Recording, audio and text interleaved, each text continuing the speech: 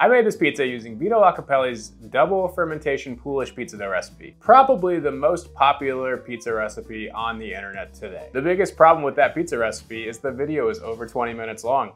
So I'm gonna show you the detailed version of how to make Vito's recipe in under 2 minutes. Let's get going. Vito starts this recipe 48 hours in advance with a Poolish. His Poolish recipe is 300 milliliters of water, 300 grams of flour, preferably 00 if available, 5 grams of honey, and 5 grams of yeast. Mix it all up to form a sloppy mess. Then cover and let it rest at room temperature for 1 hour. After that, put it in the fridge for 16 to 24 hours.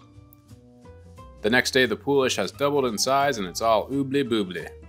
I grab a large mixing bowl and add 400 milliliters of water, followed by all of my Poolish.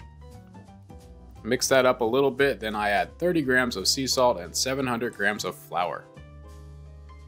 You'll probably want to start mixing this in the bowl with a large spoon. I just go right in with my hands. I mix everything up until the point where the flour has been incorporated, then I cover and let it rest for 10 minutes. After that 10 minutes, I move it to the table to hand knead. I do this for a few minutes and then I add the 10 grams of olive oil straight to the dough, then continue kneading for another 5 to 10 minutes. Now I'll let it rest for 15 minutes covered under the bowl. After that 15 minutes, it's ready for a few more slap and folds, then I grease a large bowl and toss the dough right on in. Cover tightly and move to the fridge where it bulk cold ferments for 16 to 24 hours. After that, remove your dough and portion it to the size you need. I'm going with 250 gram dough balls for a 12-inch pizza. Then you go ahead and ball it all up. To do this, gently stretch the dough apart, fold it back onto itself, rotate 45 degrees, and repeat until you have a nice tight ball.